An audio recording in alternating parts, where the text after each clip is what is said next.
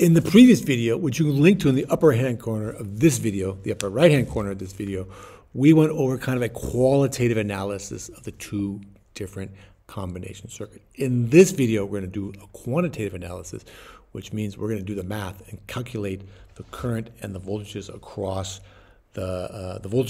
those circuit elements and the current through that circuit for both kinds of combination circuits. Before we get started, once again, please don't forget to subscribe to my channel, Step by Step Science. Get all of our excellent physics, chemistry, and math videos. When I look at my YouTube videos, I see that, my YouTube analytics, I see that so many people watch my videos who have not subscribed. Please subscribe, click the notifications bell, give us a thumbs up, leave a nice positive comment, and don't forget to share this video, and let's get started. This is the first circuit we're going to look at. We have two bulbs that are in parallel with each other, and then those two bulbs that are in parallel with each other are in series with this other bulb. So we have B1, B2, and B3. 5 ohms, 6 ohms, and 10 ohms, like that. And we are going to answer these questions. What's the total resistance? What's the total current? What's the voltage across bulb number 1? What is the voltage across bulb number 2? And what is the current bulb number 3? Okay, let's get started. Okay, the total resistance of the circuit. Now, this is a two-step process because we have to find the equivalent resistance of these two resistors and then add it to this one, because these two are in parallel and they're in series with this one. So we're going to start with our nice 1 over equation. 1 over R23, that's the equivalent resistance of 2 and 3, is equal to 1 over R2 plus 1 over R3. You put 10 and 6 in there because that's a 10 and a 6, and you do that on your calculator. You'll get that 1 over R23 is equal to 0.267. That's not the resistance. That's 1 over the resistance. So you got to take the inverse of both of these, and that means in order to get the resistance, the equivalent resistance of 2 and 3, you do 1 on your calculator, 1 divided by 0.267, and you get that the total resistance of those two resistors is 3.75. All right? Just like that. Okay, now we can take that equivalent resistance for these two, and this in series with that, we just add those two together, and you get that it's 8.75. That's the total resistance for that total circuit, like that. Okay, now we want to know the current. The current we can just get with Ohm's law. We want to know the total current is the total voltage divided by the total resistance. The total voltage is 26. You can see right there, we calculated the total resistance, and that means the total current for that circuit is 2.97. If you want to find the total current, you have to use the total voltage and the total resistance, not just one of the resistors. You use the equivalent resistance that you found, the total right there. Okay, that means that anywhere along that path, the purple path I put on there, the current is 2.97 amperes. All right, doesn't matter where you look, anywhere you look, it'll be 2.97. Okay, now we wanted the voltage drop across B1. Okay, let's write down the equation. We wanted the voltage for 1. That means we need the current for 1 and the resistance for 1. The resistance we're given, the current we just found out. The total is 297. Well, that's anywhere along this path, including flowing through bulb number 1. So the current through bulb number 1 is equal to the total. Plug the numbers in, multiply, 14.85 volts. That means that this bulb uses 14.85 of the 26 volts given to the electricity, the joules per coulomb from that battery. Okay, now we want to know what is the voltage across bulb number 2. Now there's two ways to do this. There's maybe the easy way, which you have to understand a little bit conceptually, and then maybe there's the harder way, which is the math way. They both involve a little bit of math, but we know that this bulb uses 14.85 volts. Where is the rest of the voltage? Well, the rest of the voltage is from these two bulbs. Okay, that means that this voltage plus this voltage has to equal 26. Okay, and we know that parallel circuit elements have the same voltage.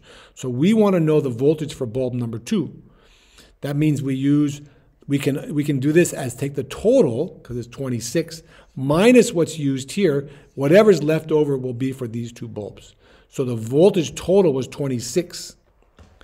Okay, minus the voltage of 1, which is 14.85, which we calculated earlier. And that means that it's 11.15.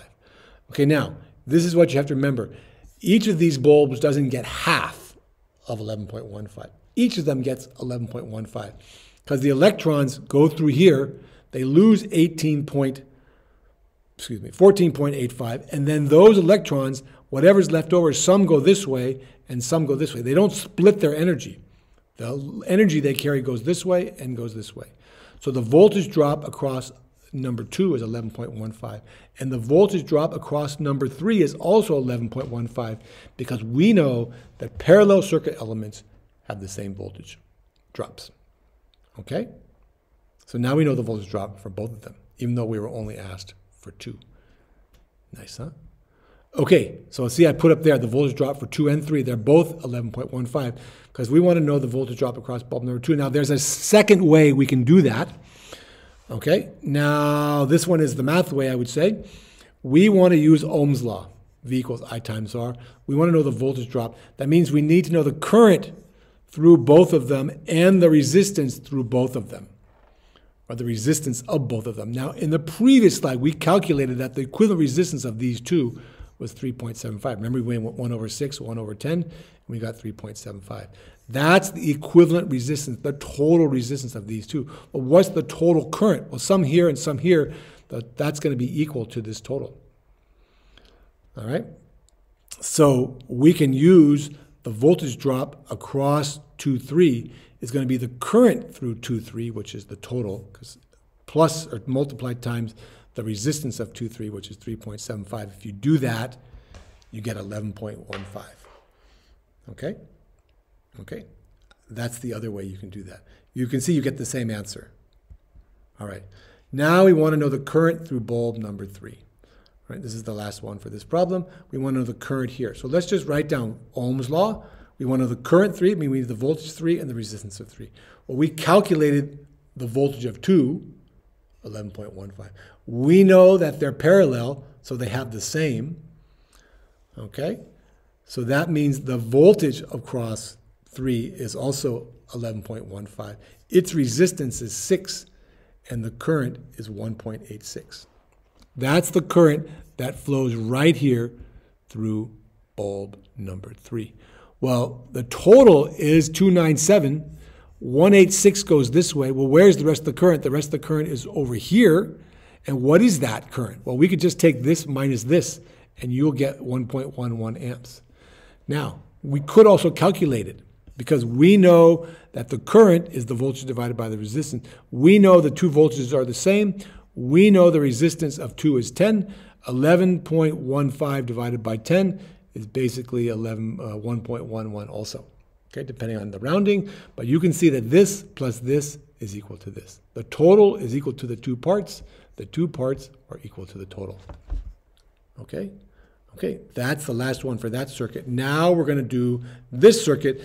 This circuit has 2 resistors, 2 bulbs in series, and those 2 are in series with the third one, in parallel with the third one. And therefore, we're going to have to do a 2-step process to get the total resistance. And we want the total resistance, the total current again. We want to know the current through bulb 3, and this one just has 4 parts, the voltage across bulb number 2. Okay, the total resistance, we need to add these 2 up. These are in series. We just use the series equation, we just add them straight up. They're in series, you just add them up. It's like 1 resistor with 16. And now that means we would have a 16 in parallel with a 10. Now we use our 1 over equation. Okay, 1 over 1, 2, plus 1 over 3. And that's 16 divided, 1 over 16 divided by, plus 1 over 10. And you get 1 over the total would be 0.163. That means to get the total, you got to do 1 divided by 0.163, which is 6.15. That's the total resistance of that circuit. Now to get the current, it's just the same thing. Ohm's law, total current, total voltage divided by total resistance.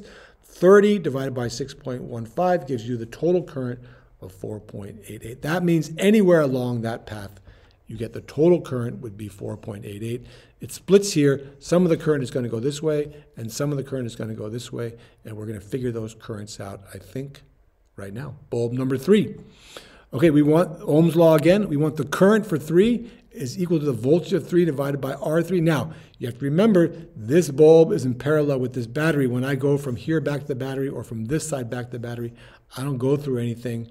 So that means that the voltage across that bulb is 30 volts. We know it's a 10 ohm resistor, and it's 3 amps goes in that direction. Well, we know the total is 488. Here's 488.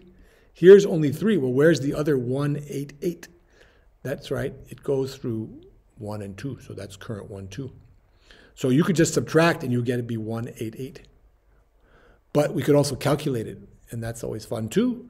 We know the voltage across 1, 2. Now the voltage all the way across these two, okay? The voltage all the way across these two is also 30. And the resistance of 1, 2 is 16. So you can't do like, I don't know what you might want to do, 30 divided by one of these. You're going to use the total voltage. You got to use the total resistance. And 30 divided by 16 is also 1.88. All right, add this plus this gets the total. The total gets split into 2 pieces like that. Okay, I think now this is the last one. The voltage drop across bulb number 2. Okay, the voltage is the current divided by the resistance. We got to use the current, okay, for number 2 and its resistance. We know the current through 1 and through 2 is the same. It's 188. So we're just going to put 1.88 times 5, and you get 9.4 approximately, depending on how you round. So the voltage across bulb number 2, its current times its resistance is 9.4. Well, we know the total voltage all the way across this branch is 30. Well, where's the other 20.6? Well, that's right. It's across this bulb right here. So we can say, we can just calculate it. If you do 1.88 for bulb number 1 and its resistance, because they have the same current but different resistances, you'll get just about 20.6 or 20.7, depending on how you round. And so you can see some of the current is here, the rest, excuse me, some of the voltage is here, the rest of the voltage is here, and they add up to 30. 20.7 plus 9.4 is just about 30, 30.1, but depending on how you round. Okay, so there you go. That is the currents and the voltages for those 2 different kinds of combination circuits. Okay, thank you so much for watching. I hope you enjoyed that video. If you did, please don't forget to do all of those 5 things. Subscribe, notifications bell, comment, thumbs up, share this video. Thank you so much for watching. We will see you in the next video.